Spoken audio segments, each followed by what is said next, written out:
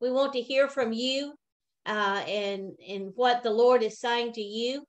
And the Spirit of the Lord is free to move in our midst tonight. And so we give the Lord praise for putting us all together in Jesus' name. Amen. Okay, Brother Fred. The title of the message tonight is Passionate Love.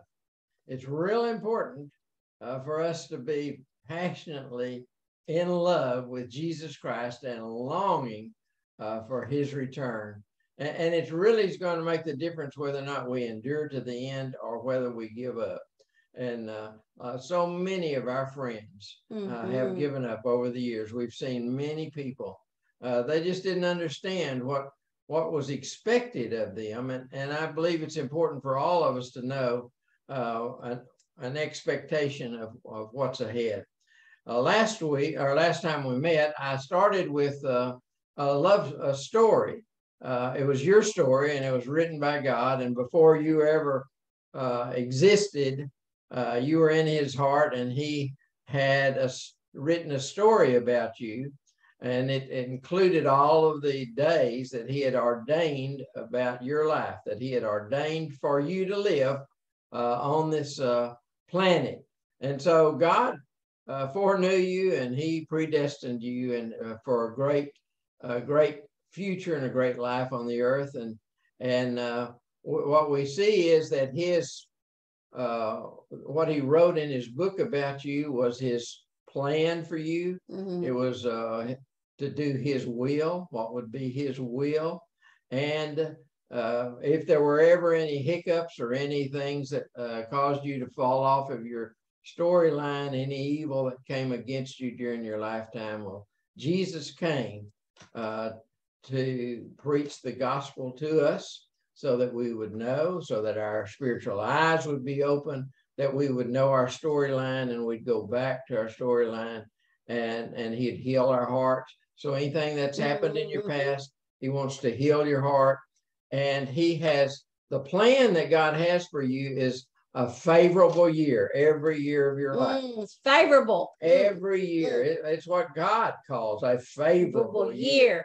And if anytime there's a hiccup or if there's a harm or evil, then what we need to do is just ask Jesus to go back and redeem that time.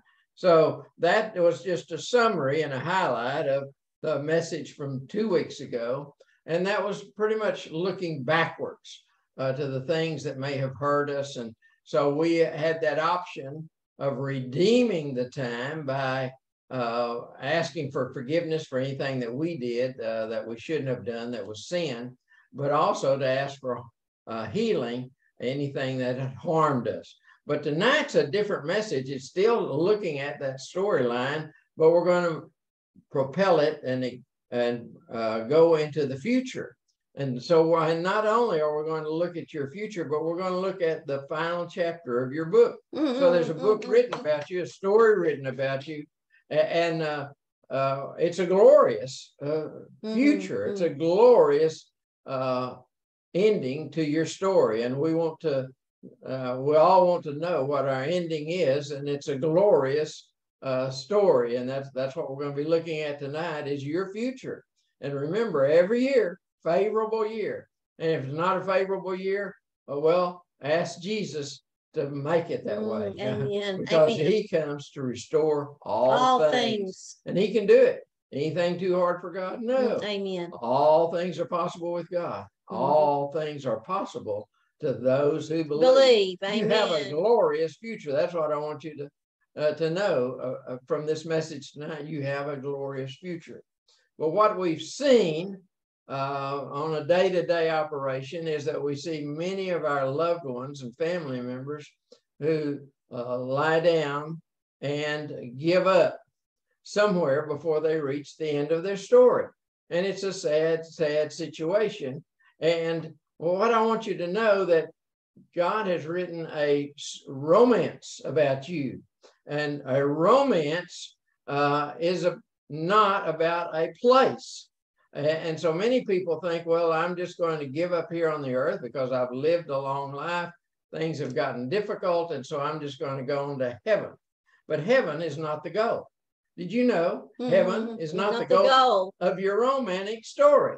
And to give you an example of it, I met Sherry years ago, and I liked her and I wanted to date her. So my romantic story is about Sherry, and it's not about a place. It's about a person.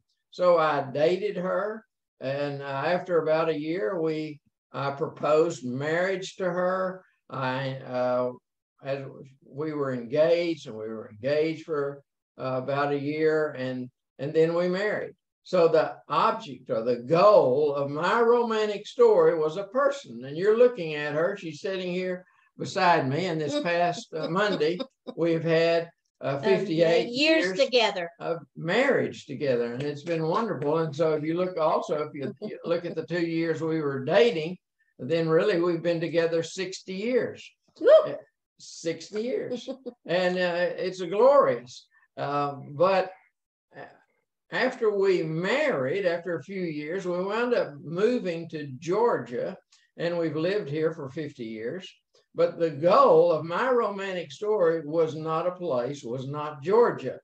And the goal of your romantic story is not heaven. The goal and the object of your romantic story is a person called Jesus Christ. Woo, hallelujah! And it's about his coming back. That's how your story ends, is that he comes back. You go to the marriage feast. And you have intimacy with Jesus Christ. Hallelujah. That's the end of the romance. And so many people get their eye off of the goal. And they think, well, I just want to go on to heaven. But one of the things we found out is that you are not your own. You have been bought with a price. Right. Amen. And you can't make the decision and just bail out of this life without consequences. And you do not belong to yourself, because Jesus bought you with a great price. He gave his life, his for blood. You. Amen. All his blood for you. He purchased you. It's really not your decision of how your story ends. Your story is already written, and it ends with Jesus Christ and consummation of that relationship. It's an exciting story. God has written an exciting story about you. So this is just the beginning of the story, so you understand where you're headed. And your goal is not heaven, but your goal is the coming of Jesus Christ. Amen. And that you're longing for him. Now, I want to start by asking Sherry to read some verses to us. We'll start with Timothy. This is the last book that Paul wrote, as I understand it, the 2 Timothy. And so this is about the end of his life. He's waiting, really, either for trial, or he's already had trial and he's going to be executed soon. He's going to appear in his trial before the Emperor Nero. Nero is one of the most wicked rulers of all time. So definitely Paul's life's going to end with probably his head chopped off or something, because Nero is not a merciful ruler. And but he writes this statement, and I'm going to ask Sherry to read it, because this is the core of the message today. 2 Timothy 4, verses 7 through 9. I have fought the good fight. I have finished the course. I have kept the faith. In the future, there is reserved for me the crown of righteousness, which the Lord, the righteous judge, will award to me on that day, and not only to me, but also to all who have loved his appearing. Okay, and the NIV says that they long for his appearing. So what we're talking about today is loving Jesus Christ passionately and longing for his appearing. That's the end of your story. When longing. So we long for that day, for our story to be ended in a glorious ending when he returns, and we are intimate with him, in union with him united with him. That's the way your story ends. Mm-hmm. And to abort that, then you're taking things into your own hand, things that he has laid out for you. He's saying, here it is. I'm coming back for you for a glorious church. And what Paul writes here is, I fought a good fight. Now, what's interesting, it's not about winning every fight. It's about fighting the fight. Mm. It's not about winning or losing. It's about fighting. And so many times people don't fight. That's what Sherry and I have found. We've lost so many loved ones that when the time got tough, they didn't fight. They just said, well, I've had a good life. I'm going to go on to heaven. And so they decide to do that. They put things in their own hand. But what really Jesus said, I own you, I purchased you. Those kinds of decisions are in his hand. If you take them out of his hand, you're not going to get the best. You're not going to get the best result. I know that for sure. Mm-hmm. And what's interesting from Philippians chapter 1, verses 23 and 24, he said, Paul wrote, well, it's better for me if I go on. If I go on. But it's better for you if I stay. Woo! Okay. So if I make a decision to go on, heaven, if I make a decision, that's selfishness, because it's better for you if I stay. Hallelujah. Now, I can make that statement very confidently that if a person decides to go on to heaven, it's better for them. But that's selfishness. Yes. But it's better for us if they stay. And first of all, I lost, when I was 12, I lost a 17-year-old brother who committed suicide. And that devastated the family.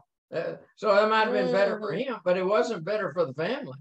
And then when I was 27, my mother committed suicide. She went on to heaven. She was a good Christian. Yeah, she was wonderful. The first memory I ever had as a child, my mother carried me to a church service one morning on Sunday morning and took me to the nursery and just left me there for a week. That was my that was my perspective. I was a little bitty child. And my mother, first time I'd ever I've been away from my mother, and she just left me there. It's like she's never coming back. That was my first memory. So she loved church. She loved going to church, and from the beginning, she always took her children to church. So she was a good Christian. But when things got tough, one of the things that was really weighed heavily on her, she lost her son, who was really a kindred spirit with her, and he had taken his life, and then a few years later, she took her own life in the same manner he did. But both of those decisions, and I love my brother and I love my mother, and I still do, but those were selfish decisions they made. And they were not best. For example, my daughter, Amy Elizabeth, who's now in her 40s. Oh, I better not say that. But she's grown. But she never saw her grandmother. My mother was a wonderful person, but my daughter, Amy Elizabeth. Yes, never saw her. Never saw her because she was dead a long time before my daughter was born. And so what I want you to see, we need to fight the fight. And this is an important message. It's really an important message. And I hope I get this over to you. And the way for us to continue to finish our course. See, we need to be like Paul. Paul finished his course. He fought a good fight. He finished his course. He kept the faith. He kept the faith. Now, what motivated him to do that? Well, it says in the next verse that he had a crown of righteousness laid up for him that Jesus was going to present for him on that day. And he was longing for that day. And not only was Paul going to get that crown, but you and I can get it. Hallelujah. If we are simply longing for the Lord Jesus Christ, for his coming and his appearing. This is a really important message, and I hope you catch hold of it. Amen. Really important that we don't have the right to give up on this earth without a fight. Fight the good fight of faith. Whether you win or lose is not important. What is important is that you fight the good fight of faith. Amen. And glory to God, because the righteous, see, can fall 7 times and will rise again. So if you fall, if you get knocked down, the issue is not that you got knocked down, but that you rise. And that you rise again. Are you going to rise again? Now, in baseball, you only get 3 strikes and you're out. But in the righteous person gets 7. They can fall. He or she can fall 7 times and they will rise again. Hallelujah. You're not out of the game. Amen. As long as you keep rising and fighting. So this is not about winning every battle. This is about fighting. And you know, years ago, Sherry and I were in Cuba, and they sent us out to a barn. And we'd just gone to a house, and I guess we were probably going to have a meal there or something. And they wanted us to go pray for an old grandpa. We went out to a barn. They just put him in a barn. They put him on a cot, and he really was just scantily dressed, if anything at all. I don't want to go into a lot of detail on that, but they just left him out there to die. It was sweltering hot.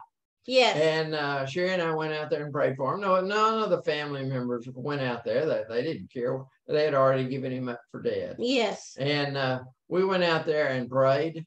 And then we came back in and we heard that in an hour or 2 later, he was dead. Now, the issue is, did I care about praying for him? I wanted to pray for him. Am I glad I prayed for him? I'm glad I prayed for him. Yes, amen. You know how I prayed? I prayed that he'd be healed, that he'd be raised up to God. Oh, okay. So did my prayer get answered the way I hoped it would? No, it didn't. In an hour or 2, he was dead.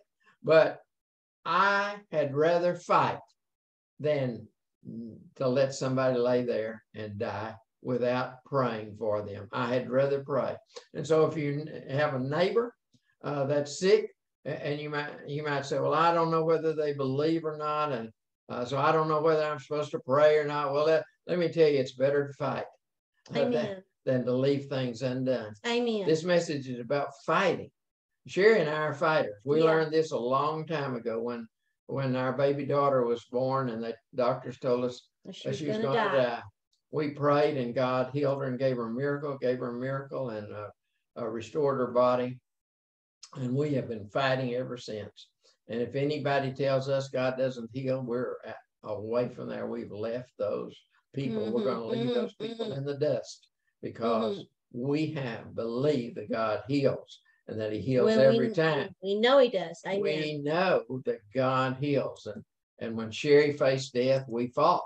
We fought for her life, and she's alive today. They said she'd be dead July of 1993. Well, you can look at her now. Yeah. She's not dead. She's still alive. I'm still alive. Because we're fighters. Amen. And we fought for a lot of people. And we'll continue to fight. And whether they live or die doesn't matter. We are fighting for them. Whether they are raised up or not is not the issue. We are going to fight for people, and fight for their life, and fight for the rights that they have with the Lord Jesus Christ. We are fighters. Amen. And what I want to encourage you to be a fighter. Don't be somebody who aborts your mission. See, you've got a mission on the earth. God gave you assignments down here. Yes, amen. You assignments, and Ruth is on assignment right now. And we need to be. Amen. We need to be fighting for one another. It's not about just me. It's about one another. We need to be fighting for one another. And we're going to read some verses here in a few moments that will astonish you. We need to be fighting for one another. And it's to finish your romance. Remember, there's a final chapter, and most people never get there. And I'm going to ask Sherry to read Matthew 24, a couple of verses in that. And this is really talking about Jesus's return. And let's see what it says in these 2 verses. And because lawlessness is increased, most people's love will become cold. But the one who endures to the end is the one who will be saved. Okay, now if I ask all of you Is your love hot or cold for Jesus Christ? I'm sure everyone would say hot. And you're here, and that's a demonstration and yes, expression. amen. Of it. You're Amen. Here tonight. It's a big holiday in the United States, but you're here at this time together as we gather together and talk about Jesus Christ. But it says, it didn't just say a few people's love. It said most people's love will become cold. Now the thing about people, if their love for Jesus is not hot, Jesus is going to just vomit them out of his mouth. It's a terrible thing to think about. Revelation 3:16, Jesus said, if you're lukewarm, I'm going to spew you out of my mouth. Spew you out of my mouth.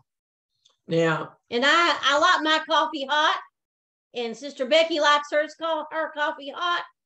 You know, when we're eating hot, we want hot. Hallelujah. Don't give me lukewarm. Praise the Lord.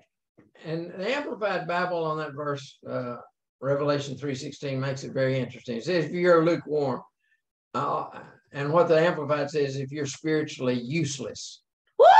Oh, goodness. Did that get your attention? Oh, goodness. Spiritually useless. Oh, help us, Lord.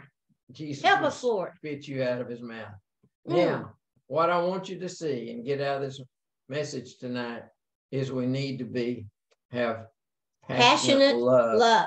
Hot love. Love needs to be hot for Jesus Christ. And although we will all say our love is hot, we're going to give you a little test today, see whether or not your love is hot and how to keep your temperature hot on your love. And there's really 3 points I want to make.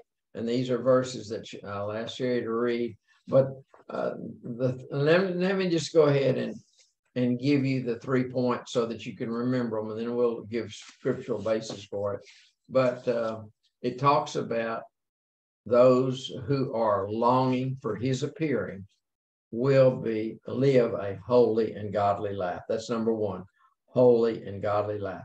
Number two is you will do righteous deeds. The deeds that the Lord has already ordained for you to do. See, if you are passionately in love with Jesus Christ and you are passionately longing for his return, you will do what he tells you to do. And number three, you'll have a vibrant prayer life. So you'll live a holy and godly life. You'll do what he assigns you to do, righteous deeds, and you'll have a vibrant prayer life. Now, I want to give some biblical background and support for those 3 points. I'll ask you to read. This is in 2 Peter chapter 3, verses 11 and 12. Since all these things are to be destroyed in this way, talking about all of the material things. With his return. With his return. What sort of people are you to be in holy conduct and godliness? Verse 12. Looking for and hastening the coming of the day of God, because of which the heavens will be destroyed by burning, and the elements will melt with intense heat. Oh, hallelujah. You see, when he returns, there's going to be some changes going on. Right. People are going to be upset. They're going to be fearful, but not you and me. We're looking for his return. We're hallelujah. Longing for his return. And because of that, we're going to live a holy and godly life. And then there's this other verse in 12 that she just read. It has an interesting phrase in there. And the phrase is hastening his return. Ooh. What does that mean? We can speed it up. Oh, wow. Wow. You can speed up his return. Oh, dear Jesus. I can speed up his return. So if we are passionately longing for his return, then we will speed up his return. Oh, hallelujah. Oh, he's wanting. Hallelujah. Oh, he's up there. He's chomping at the bit. He's wanting to come and catch us home. And he's looking for that marriage feast himself. Yes, he is. He's excited about it. And he's wanting us to speed it up. Hallelujah. Well, we've been just messing around. We haven't been out there seriously, passionately longing for his return. When you get serious, like Paul was serious, he said, I have fought a good fight. Yes. Finished my course. I have kept the faith. And if we are longing for his return, we're going to get that same laurel wreath that he received. It talked about a crown of righteousness, but it's not the crown of a king. It's about a crown like a laurel wreath of someone who competes in the Olympic Games.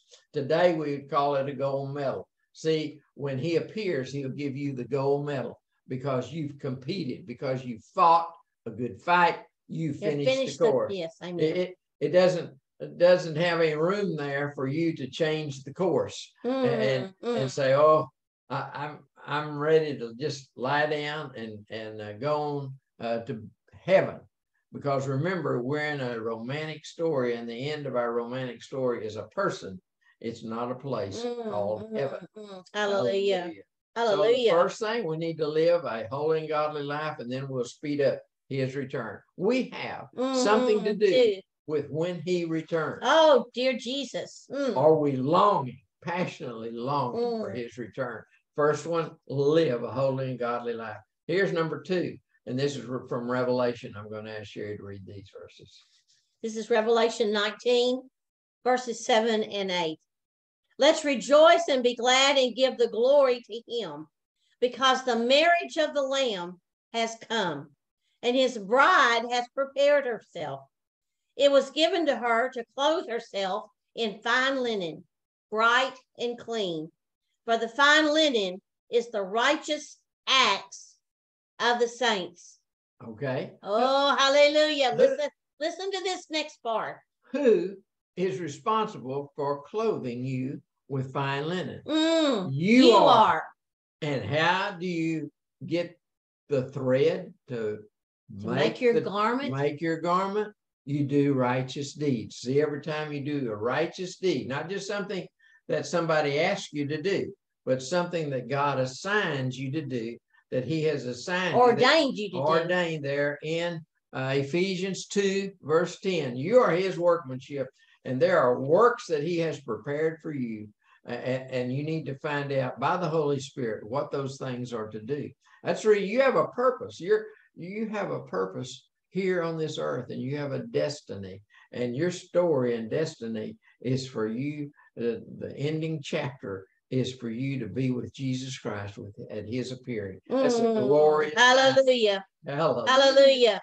And so every time you do these righteous deeds that God has ordained for you to do, then that gives you a thread for your garment. And then you begin to weave that garment. And you don't want to go to the wedding feast with something like a hospital gown on, so that you're clothed in the front, but you're rear end is naked in the back. Naked in the back, and you're not covering the behind. And so we need to be fully clothed. Ooh, glory! I know of a woman who was older, and she had lived a good life, and she loved the Lord, and she was ready to go on to the Lord, go on to heaven, go to heaven. She just said, "Oh, I want to go to heaven." But the Lord Jesus Christ appeared to her. And he said, "But your garment's not finished." Ooh, you don't hallelujah!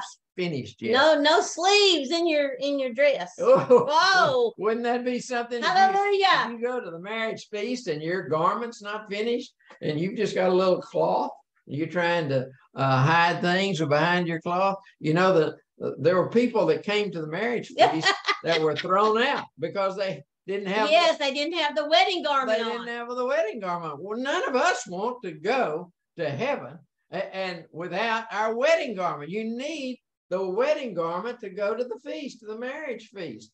And have you finished it? Well, the only way you'll know is if you hear from the Holy Spirit. Amen. And if he calls you on and he says, "Oh, your garment's finished. It's a glorious garment. It's a radiant garment, and it's fully finished, and it's all in perfect shape, and come on, and well done, they're good and faithful servant." Don't you want him to say that to you? You don't want him to say, "Oh, where's your wedding garment?" when you get up there. No. We need to be prepared. Amen. And it's going to take righteous deeds, and it's not just one. And see, the reason for this message is that you might think, well, it's way out there. I've got years and years on the earth. But Yeah. these three things start today. Yeah. They start today. Living a holy and godly life. Number two, doing righteous deeds, the deeds that God has ordained for you. You can't wait until the end and say, oh, wait a minute, I haven't done any deeds, or I haven't done enough deeds. I don't have my garment, my wedding garment. We need our wedding garment on.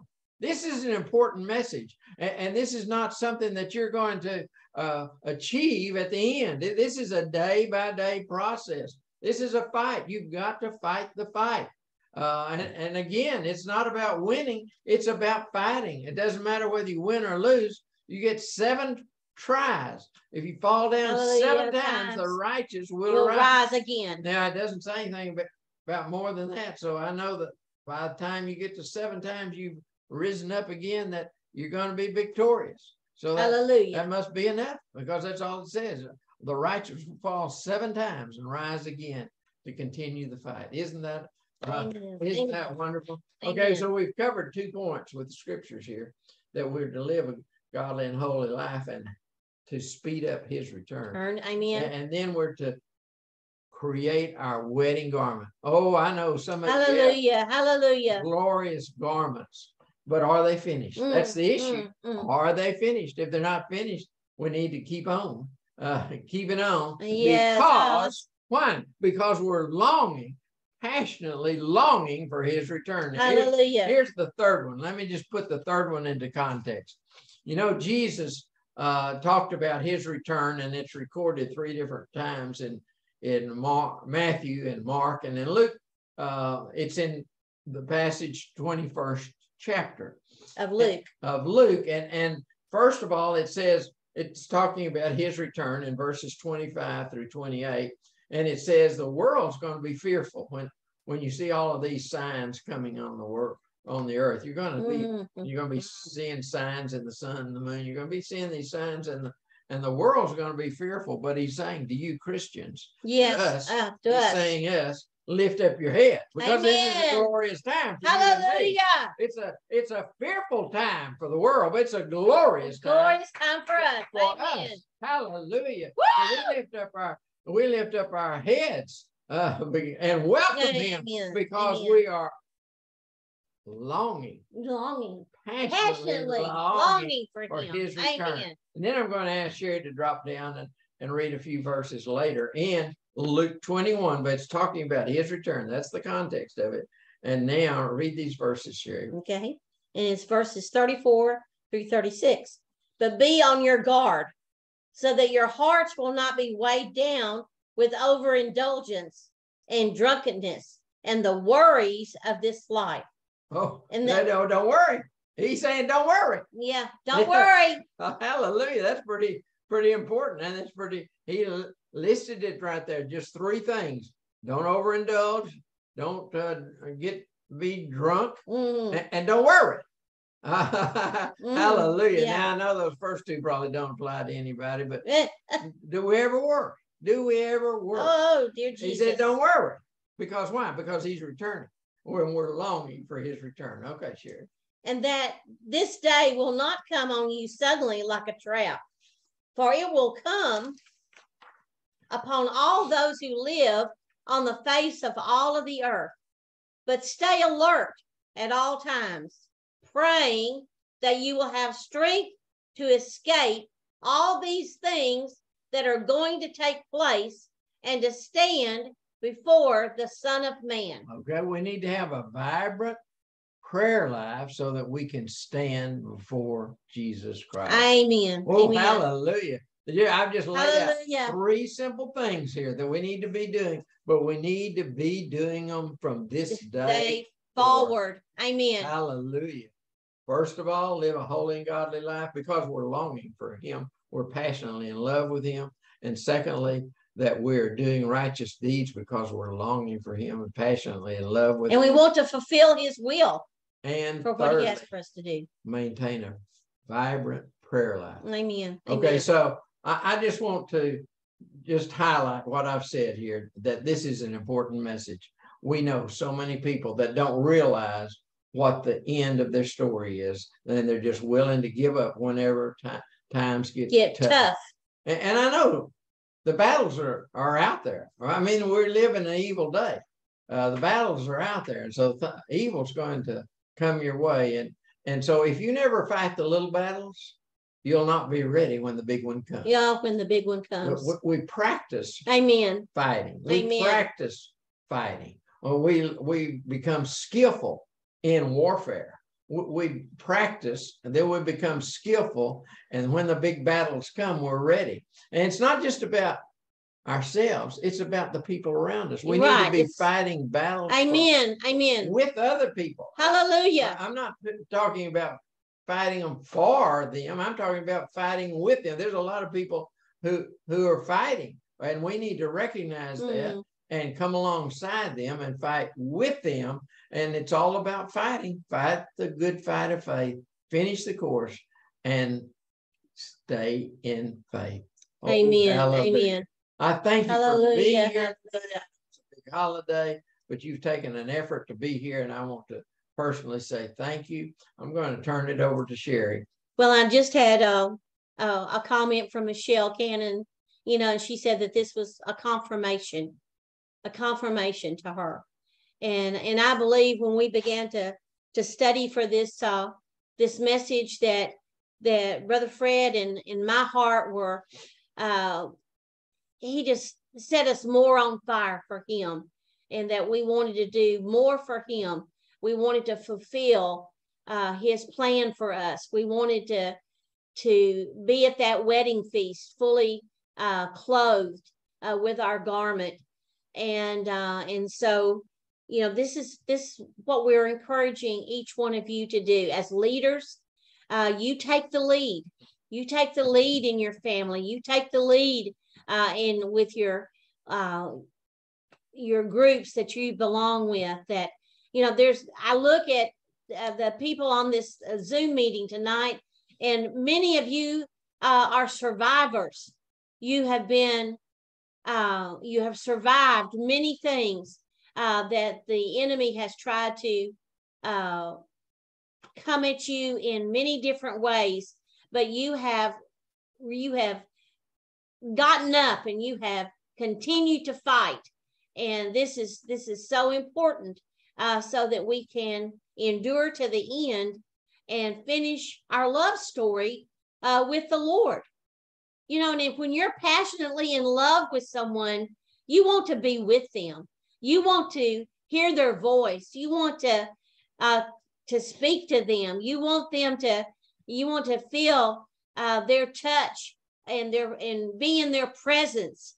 And that's what it's all about. Being passionate, in love, having hot love for the Lord. And it is a time to pray. It is really a time to pray.